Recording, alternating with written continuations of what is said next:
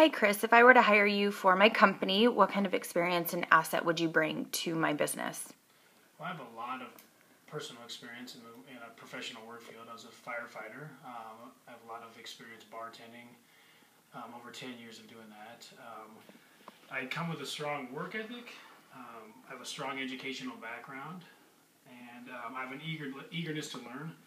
I'm also self-motivated, and I'm an individual with a hunter's mentality. What is your biggest accomplishment thus far in life?